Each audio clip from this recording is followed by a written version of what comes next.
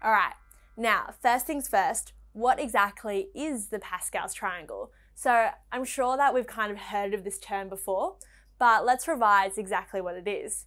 Now, the Pascal's triangle is really just a sequence of numbers, but the only difference with that is that it starts off with two numbers, unlike normal sequences, right? So it's starting off with two numbers, 1 and 1.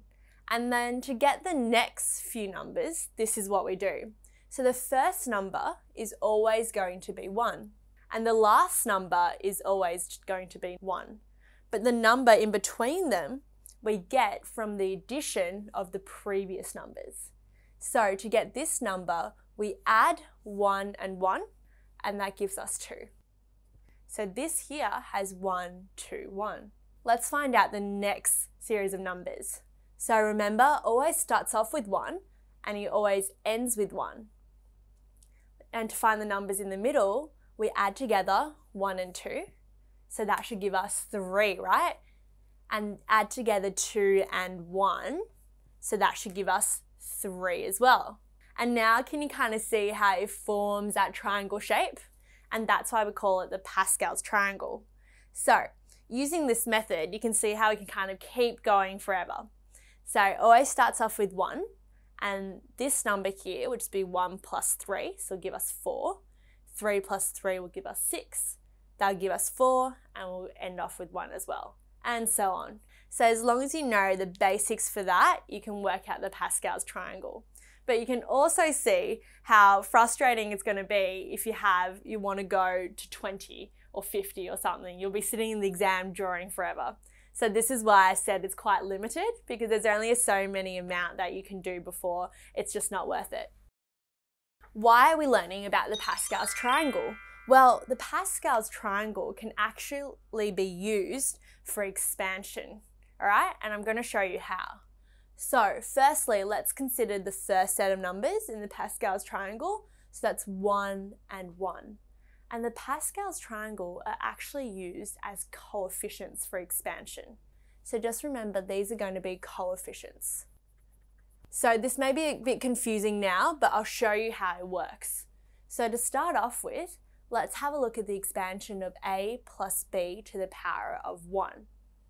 So this is how we do it. We think about the fact that we start off with number 0 and then we increase to 1 and 2 and so on.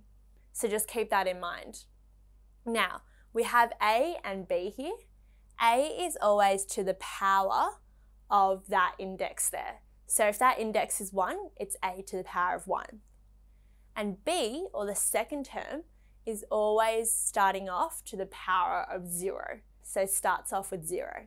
Now to go on to the next term, you subtract 1 from a's index and you add 1 to b's index. So this becomes a to the power of 0 and this becomes b to the power of 1, like that. And whenever you see that b's index here is the same as that index there, you know you stop. As well as we can't keep going because these indices added together has to equal that one. So a couple of notes. The first thing is we always start off with 0 there. A is to the index of the same as that, and you end when b's index is the same as that. And you can kind of see how because we're starting off with 0, we're going to have 2 terms here. So when you have to the power of 1, you get 2 terms. Just keep that in mind. Now let's go back to the Pascal's triangle and the coefficients. So how does this fit into here? Well, this 1 and 1 become the coefficients of this expansion. So 1 goes in front of the first term and that 1 goes in front of the second term, just like that. And all you need to do now is simplify. So that just becomes a times b to the power of 0 just equals to 1. And here you have a to the power of 0, which just equals to 1 times b. So you get a plus b as your expansion. All right, so this may kind of seem like a overcomplicated way to expand this, but this is just a method that we're trying to learn here. So let's remember, this is how we did it for a plus b to the power of 1. Now let's have a look at the next line in Pascal's triangle. So remember, we start off with 1, and the next term we get from adding these numbers together. So that's going to be 2, good, and then 1 again. So this is our second line. And this is used as a coefficients for expanding a plus b to the power of 2 there. We use the same method. So remember, a is going to be to the power of the same as that. So it'll be a to the power of 2. And b, you always start off with b to the power of 0 there. And now what do? Yeah, that's right. So just subtract 1 from that index and add 1 to that. So that becomes a to the power of 1, b to the power of 1. And again, subtract 1 from that, add 1 to that one there. So you get 0 and 2. And remember, when b, or the second term, has the same index as that, we stop. As well as you see that if you do keep going, these indices won't add together to equal 2. Okay? So remember, these indices always has to add together to be the same as that index there. Now we use the coefficients on the Pascal's triangle. So it's really easy. The first number there is a coefficient for the first term. The second number is a coefficient for the second term. Third number is a coefficient for the third term. So super easy, just put it straight in there. And now simplify. So this just becomes a squared, yeah? 2 times a times b. And that just becomes 1, so you get b squared. And this, as we're familiar with, is indeed the expansion for that. Good, so this is for power of 1 and power of 2. Let's have a look at the next line. So start off with 1. This term is going to be 1 plus 2, gives us 3. 2 plus 1 gives us 3 as well, and then 1 there. This is a little trick that you can use.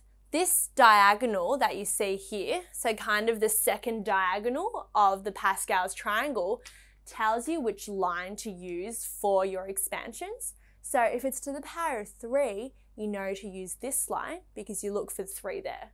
And if it's to the power of 2, like before, look for that 2 there, so you know to use this line. And it's quite good when later on you get up to higher numbers. So if you see power of 7, you don't need to count down all the way to 7. You can just see, yep, 7 is the second number there. That's the line that I'm going to use. Let's expand this now. So the first term is going to be, that's right, a to the power of 3, b to the power of 0. Subtract 1, add 1. So that becomes 2 and 1. And subtract 1, add 1, 1, 2. Then finally, subtract 1 from that becomes 0, add 1 becomes 3. You can see we have power of 3 on our second term, which is the same as that index there, so we know to stop. Now remember how I told you to remember when we did the first one, that when it was to the power of 1, we had 2 terms because we started off with 0. And when we had to the power of 2, we had 3 terms, once again because we're starting off with that 0. And now you can see that when we have the power of 3, we have 1, 2, 3, 4 terms. Yeah, can you see how there's a pattern evolving? So how many terms do you think we would have for the power of 4? Exactly, 5. And for power of 5? Good, there'll be 6 terms. So there'll all be 1 more term than the power there. And you can kind of see how the Pascal's triangle fits perfectly with that. Because for power of 3 here, you can see there's 4 coefficients for 4 terms. Just as for the power of 2, there's 3 coefficients for 3 terms. Yeah, can you see how there's that pattern? So let's just put in our coefficients. So remember how I said really easy. First one goes there, that 3 goes to the second term, 3 to the third term, 1 to the fourth term. Super easy. And now just simplify. That's a cubed, 3a squared b, that becomes 3ab squared, that just becomes 1, so you get b to the power of 3. And once you've fully simplified, that is going to be the expansion of a plus b to the power of 3. Let's go on and have a look at the fourth line here. So for this one, let's work out what this series is going to be. So 1 plus 3 gives us 4, right? 3 plus 3 gives us 6, good. 3 plus 1 gives us 4 again, and that ends off with 1. And if we extend this diagonal, you can see that this is going to be for the power of 4. And there's 1, 2, 3, 4, 5 terms. Yeah, so it's following that pattern. All right, let's expand that. We know it's going to start off with a to the power of 4, b to the power of 0. And then you'll become 3, 1. And this will become 2, 2. Next one will become, yep, good, 1 and 3 there. It's going to end with a to the power of 0, b to the power of 4. So easy there. And now we put in coefficients. 1, 4, 6, 4, 1. And now we simplify. So this just becomes a to the power of 4, 4 times that, 6 times that, 4 times that, and finally, because that just becomes 1, that's just b to the power of 4. And this is going to be your expansion for a plus b to the power of 4 there. Yeah?